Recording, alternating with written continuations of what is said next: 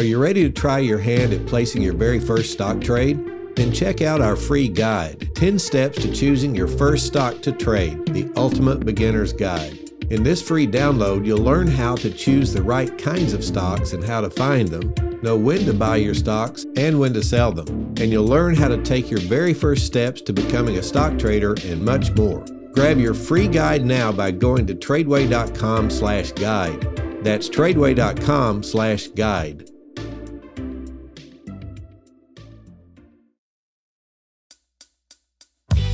Hey guys, I'm David Mitchell, founder and CEO of TRADEway. What if God himself gave you a blueprint for how to handle your money? Well, the Bible is a practical book. Let's dive in and see what it has to say about wealth, about risk, about leverage, and about investing, and uncover how trading in the stock market can be a powerful tool for moving towards your biggest goals. We're so happy you're here. This is The Word on Investing.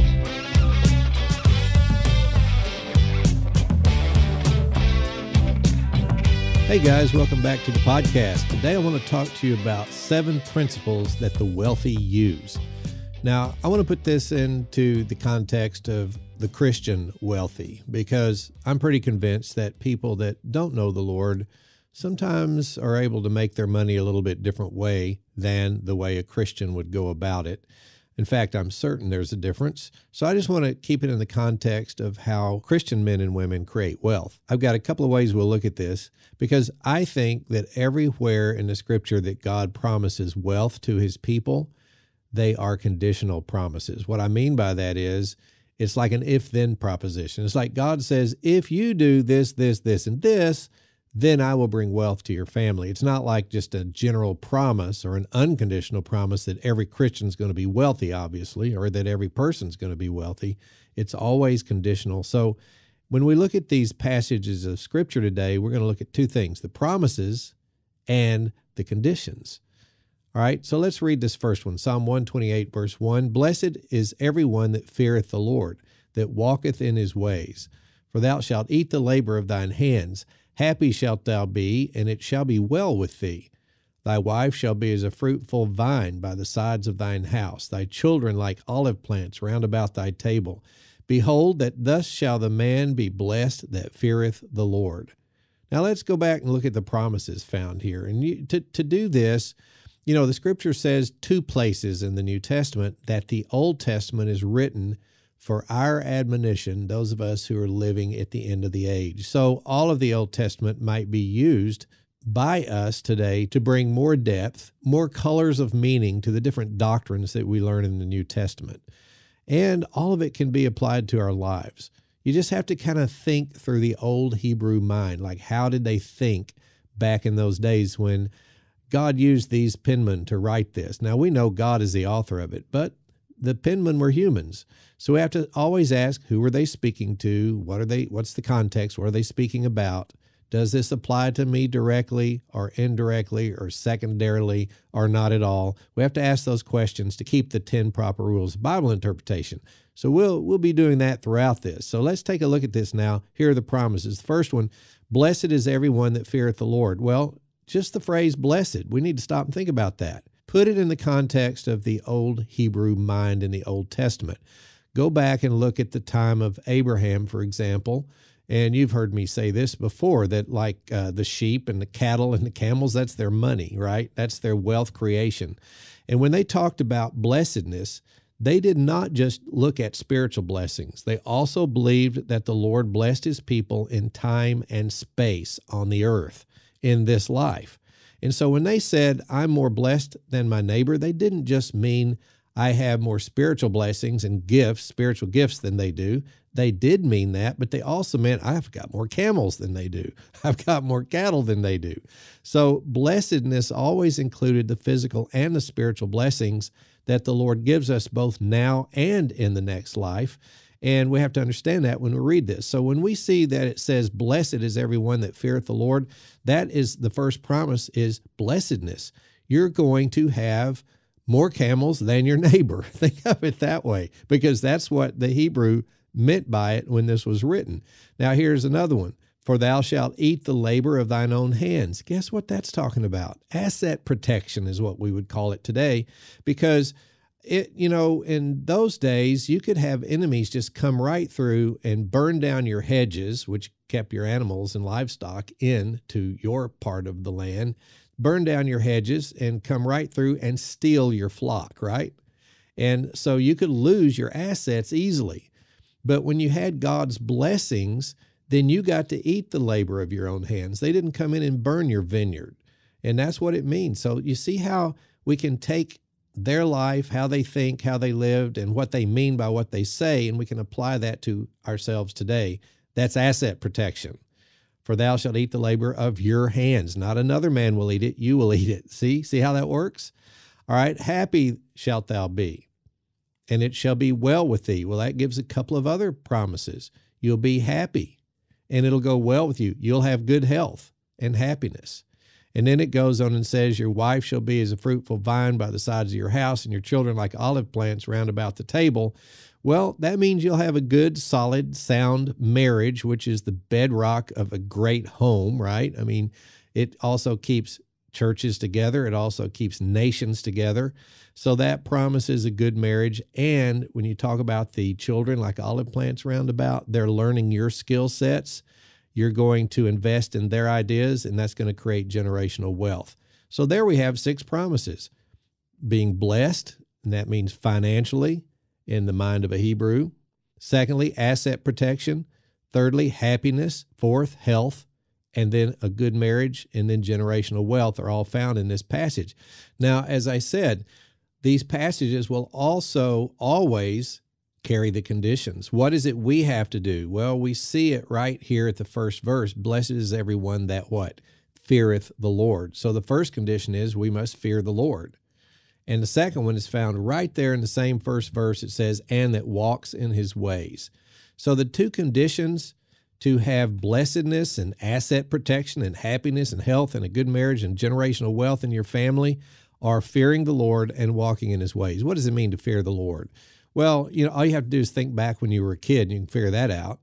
You're at the house, you disobey mom, and mom gets upset with you and says, you know what, when dad gets home, I'm going to have him have a talk with you. And you worry about that quite a bit, and then you start playing, and you kind of forget about it, and then 5 o'clock, you come back in those days when we kept normal business hours, and also when dad used to work at an office, right? So dad then comes in the door, and all of a sudden you remember what mom said, and you look up at him, and he looks at you, and you have a healthy fear of your dad. That's the kind of fear this is talking about. You're not afraid of your dad. You just fear when you've disobeyed.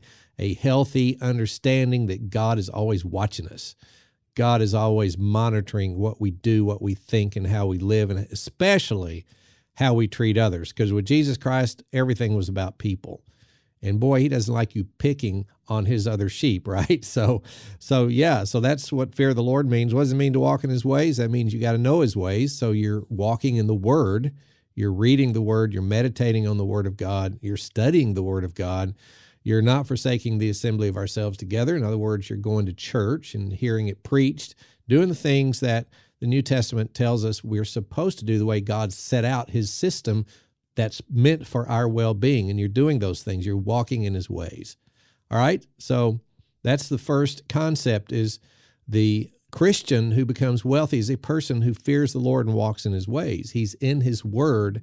He knows his ways, and he tries to walk in his ways. Now, when I say try, we're not perfect, are we? So you might want to review 1 John 1:9, and when you go read that verse, ask yourself, do I believe that verse is true? Read every word of it, think about every word, and then think, do I believe this verse is true? Because if it is true, it means you can get up and start over again with a clean heart as you walk with the Lord. That's kind of a rabbit trail. So let's go to the next point. The wealthy Christian, the next thing he knows is that he must work hard at gaining skill sets. Now, gaining skill sets is hard work, but it's also fun work because you're learning to do something new, something that could benefit your family financially, perhaps, such as going out to TRADEway.com, taking advantage of all the educational programs out there, and they include so much cool stuff like stock baskets with, say, 100 of the best growth stocks in the world, picked by yours truly. So we call that the founders list. You gain access to that. You gain access to market alerts, where we teach you the market tone so that you can get your play in flow with what the whole market's doing. All these great things are out there. And the main thing is this would fulfill one of God's main conditions of wealth creation, and that is gaining skill sets. So let's take a look at that in Scripture, because if you're like me, you believe that the Bible is inspired by God. In other words, it's God-breathed, and every word is important, and that not only did God breathe his word and give it to us, he promised to protect it and keep it to the last generation, so it's preserved and we still have it, and it's God talking when we read it. So look at what God says here, Proverbs 3:13. Happy is the man that findeth wisdom, and the man that getteth understanding. For the merchandise of it is better than the merchandise of silver, and the gain therefore greater than fine gold. She is more precious than rubies. Now, when we look at this, it's a personification of wisdom, right? Wisdom, knowledge, and understanding. So that is more precious than rubies. And all the things that you can desire are not to be compared to wisdom, understanding, and knowledge. Length of days is in her right hand, in her left hand, riches and honor. Her ways are the ways of pleasantness, and all her paths are peace. Now that was 17 verses there in Proverbs chapter 3, starting with about verse 13, but there are 7 promises found in that passage. Now, look at what God says. Now, we will talk about the conditions here in a moment, but let's look at the promises first. The first one is happiness again. Now, we mentioned that a while ago, but happy is the man that finds wisdom and understanding and so forth. Now, let's put this in modern terms. What is wisdom and knowledge and understanding? It has to do with skill sets. It has to do with learning the proper skills for any particular type of business that you might do, for example. And you can easily see how God would stress this as more important than rubies and gold and all the money you make is the knowledge, because the world can take the money away, but it can't take away what's between your ears. That is the knowledge that you had that made the money. So God says this is hugely important. So in Proverbs 3:13, the first thing we see is happy is the man. So here again, we see happiness. Now, I want you to see what's next, though. Happy is the man that finds wisdom, the man that gets understanding, in other words, skill sets. For the merchandise of it is better than the merchandise of silver, and the gain thereof is better than fine gold. Now look at that word gain, because the word gain pictures asset appreciation. So your assets are growing in value. Now that's great for your balance sheet, right? But it doesn't stop there. It says she is more precious than rubies, and all the things thou canst desire are not to be compared unto her. So we see that not only do we look at gold and silver and things like that can just picture assets that we have that are great for the balance sheet, but when we look at that word gain, again, it can mean profit. So now we're looking at the income statement. We're looking at cash flow, which also this brings to our family. And it doesn't stop there. It says length of days is in her right hand, and in her left hand riches and honor. Now think about length of days. Is that talking about living a long life? Well, how does that relate to wealth? Well, in any age, any era of human history, the wealthy have had better access to the medical science that existed in their day. That's true today as it's always been.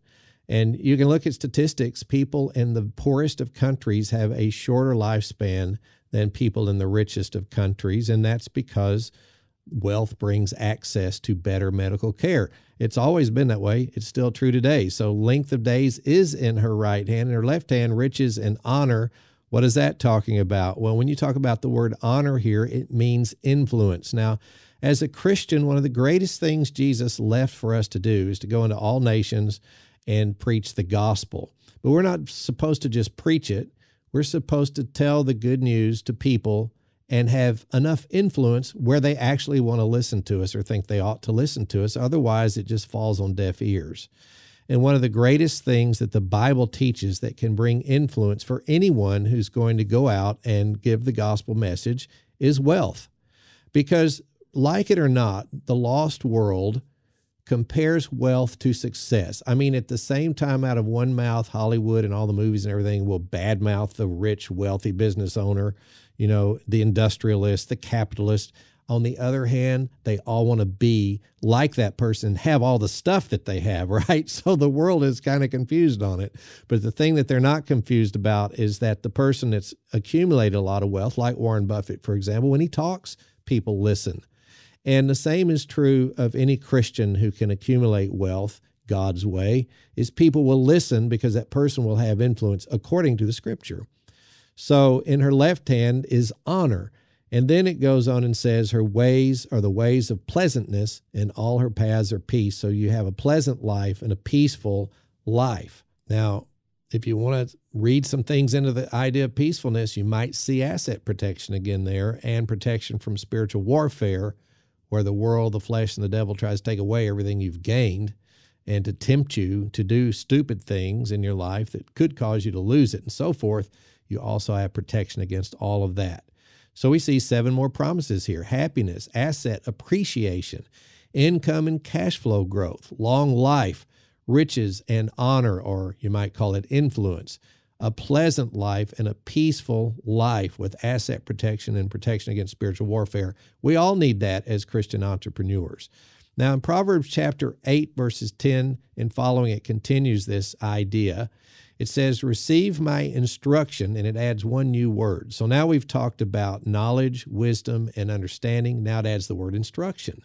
Receive my instruction, and not silver, and knowledge rather than choice gold. For wisdom is better than rubies, and all the things that might be desired are not to be compared to it. Riches and honor are with me, yea, durable riches and righteousness. My fruit is better than gold, yea, than fine gold, and my revenue better than choice silver. Now, this adds a few things to the 7 promises we saw in that last passage. First of all, the thing that caught my eye here and caused me to include this, because it sounds similar, but one thing it adds, of course, that idea of instruction is added, but now it not only talks about riches and honor are with me, here it says, yes, durable riches. Now, think about that. That kind of carries the concept of asset protection, doesn't it? But what it means is that from generation to generation in your family, as you teach your children the Word of God and how to walk right, and you teach them the skill sets in all the businesses that you own, you're going to create generational wealth. That's called durable riches. They don't just vanish with the next generation. They don't just blow the money. You've taught them how to make the money. So they make a game out of it almost. It's like, how can I make more money than dad? I mean, how can I make more money than grandpa? And all of a sudden it just continues this idea of wealth creation down through the generations. And that's the promise of durable riches. Now, don't you find it interesting, though, that it includes the word righteousness? It says, yea, durable riches and righteousness. How can wealth creation cause a person, or let's just keep it in context, a Christian, to be more righteous? Well, we know here we're not talking about positional righteousness, because we don't cause that. God does. It's a gift. It's one of the 33 things God gives us at the moment He regenerates us. And He gives us the faith of Christ. He gives us His Holy Spirit to indwell within us, and He gives us the righteousness of Jesus. That's called the doctrine of imputation. He put our sins on Christ and counted it to Him as if He had done them, and He died in our place and paid the sin debt. But then He took the very righteousness of Jesus and gave that to us as if we had done it, when we didn't, but we do own it because He gave it to us. So when the Father sees us, He sees us as perfectly righteous. In fact, that's what the word justification means in the Bible, the whole doctrine. That's what it means. God the Father sees us as if we've never sinned. Well, this passage in context is not talking about that kind of righteousness. It's talking about what we call experiential righteousness. That means trying to live right. Having a better walk, trying to be a better man or a woman, that's a part of it because, and now listen, that doesn't cause the salvation, but those are effects of it, you see. So this tells us that if I have created wealth, it gives me more time freedom. What can I do with that time freedom? Well, you know what? One of the things I can do is read and study and meditate on the Word of God more than if I was working, 10 hours a day for the boss man, right? So now I am the boss and I own my own time, and I have other people perhaps working for me. I have duplicated myself in them and delegated my tasks to them and taught them how to do it. And now I have some time freedom. I can actually be in the Word more. I would be a better Sunday school teacher. As a matter of fact, I'm what the world might call it a lay pastor. I've been a pastor for 40 years now, and I've never taken a salary from the church because I own 3 businesses, and I don't have to because God blesses the business. But that business also frees up time once I learn how to delegate and duplicate, which is part of skill sets of business. Now I've got smart people literally running these companies. They only call me when there's a problem, and usually they handle most of the problems. So I have even more time to study God's word and to teach it and preach it. So, I mean, if I can do that as a pastor, you can do that as a Sunday school teacher. You can do it just as all you're doing is teaching your children. And I shouldn't say all you're doing because that's probably the most important of all the jobs. It frees up more time. So riches and honor are with me, yea, durable riches and righteousness. That's experiential righteousness.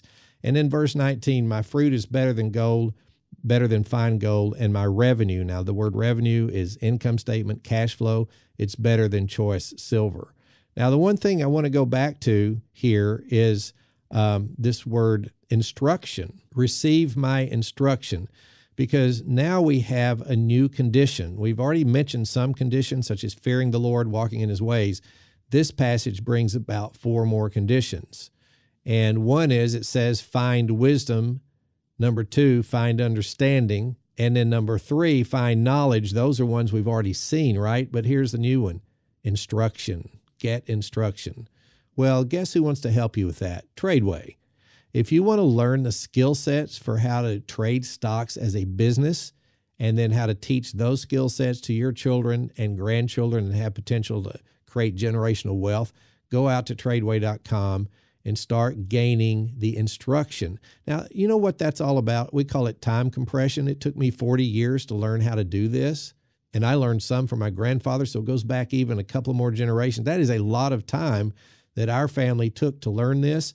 But in 4 2-day events, I can teach you a whole lot about what it took 40 years for me to learn. So we can compress all that time, all those years, into several hours. Isn't that cool? That's called time compression, but it's also what the Bible calls instruction, and why God says to get it, because he knows you're going to do better if you can compress that time and, learn what it took people 40 years to learn in a few weeks. Now, I'm not going to say you can master stock trading in 4 2-day events, but you can learn the skill sets. Then you have to practice. We advocate that you do, first of all, paper trading, and then what we call small money trading, right? Most of you guys have heard about that, where you take a small amount, say $500, $1,200, $2,000, whatever small to you, and you try to double or triple it in 3 or 4 months. If you can do that, keeping the rules and including your losses, then you might want to talk to one of our coaches and see if you're ready to trade with more money, maybe $20,000 or $50,000. But don't try that until you can be successful with $2,000. Doesn't that make sense? And so you're gaining the skill sets, and then it takes time to master them and get good at it to make sure you're keeping the rules and all that. But that is what God's talking about when he says get the skill sets. So there we go. So we're still talking about skill sets, but let's look at one more passage, Proverbs 24, 3-5. Through wisdom is a house built, and by understanding it is established. Now remember, wisdom and understanding, those are the Bible terms for skill sets. Then it adds the third one, which is knowledge. Verse 4 says, and by knowledge shall thy chambers be filled with all precious and pleasant riches. Wow, I think I see a promise there. And then the last verse 5 says, a wise man is strong, yet a man of knowledge increases strength. Wow. Now that's only a few little verses, about 3 verses, but it is packed. So let's look at the promises. First of all, through wisdom is a house built. This is not just talking about a house. It's talking about a home, really. It's talking about like generational wealth creation, homes. Picture it as castles that the whole family lives in. That's what it's talking about. Generational wealth creation. A home, a house is built. How? Through wisdom, and by understanding it is established. That means it doesn't just crumble in the next generation. It keeps going. That is a fantastic promise. It's nothing like the new money that you might see out there in the lost world, say in Hollywood or in the music industry or in the sports industry, where they make money for the first time, but they don't have these skill sets because no one else in the family's made the money, and they didn't take the time to learn the skill sets, and before you know it, one more generation and it's blown, right? and the family starts over. That is not the Bible way. The Bible way is to pass those skill sets down to the children and then to the grandchildren, and also provide financing through the family business for their new ideas. I mean, this is just God's way of doing it. So look at this promise. First of all, strong family and generational wealth is promised. Through wisdom is a house built, and by understanding it is established. Now, the next thing it says is through knowledge, and we're talking about skill sets again. The chambers, in other words, in those days, they didn't put the money in a bank. They stuck it in a fortified part of their castle. So their chambers are filled with all precious and pleasant riches. Why? Because they walk with the Lord, they fear the Lord, and they did what God said. They went out and got skill sets for whatever business their family's doing, and they taught it to their kids and grandkids, passed it down through the idea of the family business. What we want you to do at TRADEway is just that. We don't just teach stock market at TRADEway. We teach the idea of the family business all over this country, and we want people to get back to that. Instead of sending a kid off to college to learn something to do that no one in the family's ever done, teach them the skill sets that you have done and that you've mastered, and that has started creating wealth in your family, so it will continue to the next and the next generation. That is God's way. So here we see the promise of a strong family, of generational wealth, and that your chambers will be filled with precious and pleasant riches. That is a promise of riches. Now, like I said, it's always going to have conditions, isn't it? But anyway, there it is. There's the promise of riches. And then look at this last part. A wise man is strong, yea, a man of knowledge increases strength. What is that promising? Strength and increasing strength. So the wealth becomes like a moat around your castle, and your family's the castle, but it gets stronger and stronger with each generation. So it is protection against the world, the flesh, the devil, and so forth for your whole family. So what is the condition in there? The only condition that I find in any of these passages that we just looked at is get skill sets. Get the proper skill sets in the business that you're doing, and have wisdom and knowledge and understanding, because you're in the Word and you're studying God's Word as well. And when you do that, you have these promises. Now, I think that's beautiful, and I want to cover maybe one or two more, and we'll be out of time today. But let's look at one more. So first of all, what have we talked about so far? What are the principles of wealth creation? The first is, for a Christian, is fear the Lord and walk in His ways. The second one is work hard at gaining skill sets. We just finished that one. What's the third one? The third one I want to talk to you about is found right here in Proverbs 22:29. It says, "Seest thou a man diligent in his business? He shall stand before kings. He shall not stand before mean men," or average men is what that means. All right, so the third one is diligence, the never quit attitude, the being decisive attitude, being diligent attitude. This is the condition. So see a man that fulfills the condition that God says we have to do for wealth creation, is being diligent in his business, then he will stand before kings. Now, what's interesting is the Bible, in quite a few places in the book of Proverbs especially, says that every wealthy family that has ever existed started out in poverty. My family did. My great-grandfather had a 6th grade education and no money. He was a junk dealer. And he came to Mahia, Texas, and got involved in the oil field there during an oil boom, figured out skill sets for his whole life, and by the time he was 65, he ended up being able to purchase the Mahia oil field.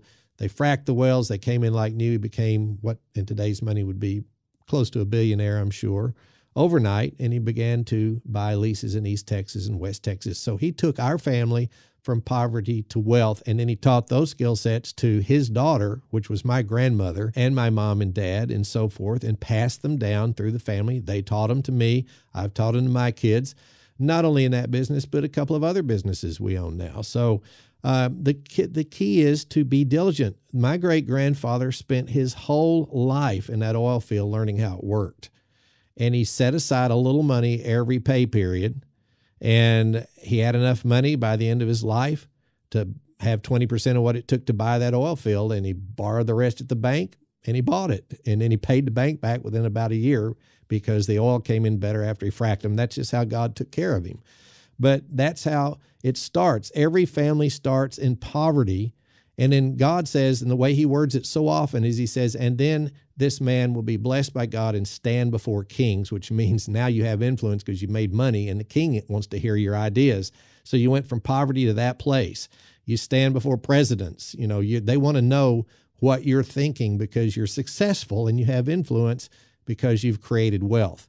Now, so the condition here is diligence, though. What does it mean? Well, in the Hebrew, it is the word mahir, which means literally quick and skillful. It also means diligent, but it carries the connotation of hastiness and being ready. So think about all that. Now, it's kind of carries the connotation of decisiveness and also this having the skill sets already and being ready so that when the opportunity arises, boom, you can be decisive and take advantage of it. You don't have to go out and learn skill sets to figure it out because by then the opportunity's too old. You got to catch it when it's right, the right timing.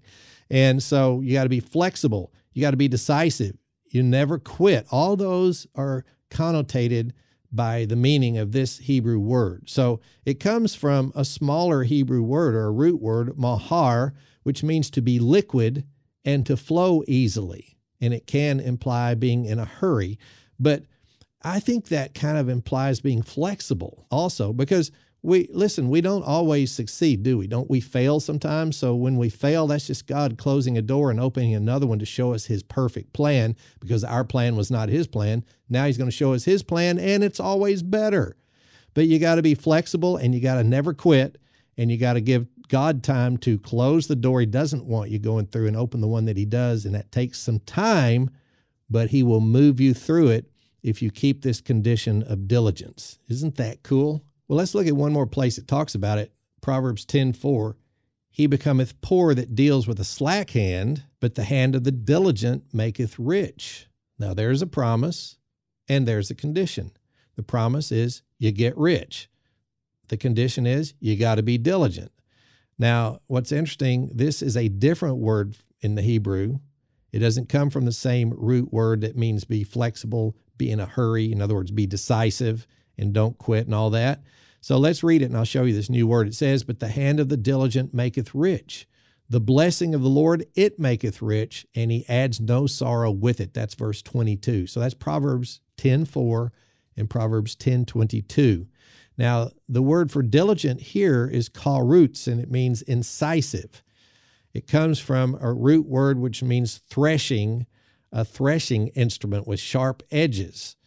It carries a connotation of determination and eagerness to get the job done.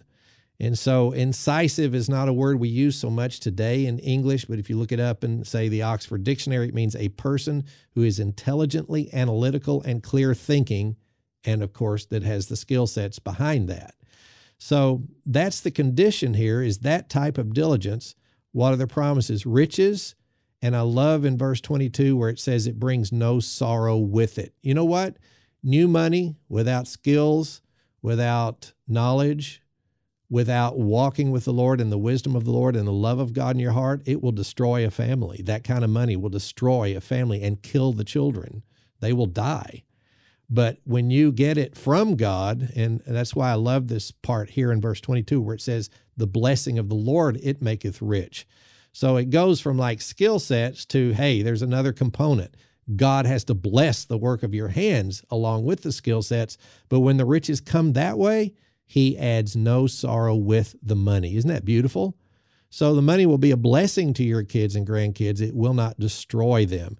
But what is the condition there in that promise? The condition is be incisive and decisive. Isn't that cool? Incisive means to use wisdom and be analytical in thinking. In other words, have the proper business skill sets and think through it properly like you would for that particular business. And decisive means you take advantage of the opportunities and you're right ready when they come up so that you can take advantage of them right then. Okay, guys. Wow. I've got 7 points. We just covered 3 of them today, and that's all the time we have. But I think if you go back and listen to this and contemplate it, it is rich. Just what we looked at today. Next time, Lord willing, we'll pick up the other 4 points. So I hope this has been a blessing to you guys. And if it has, I hope you'll rate and review it so that people that think like we do can find it and maybe be a blessing to them as well. And I hope you have a great day. We'll see you next time.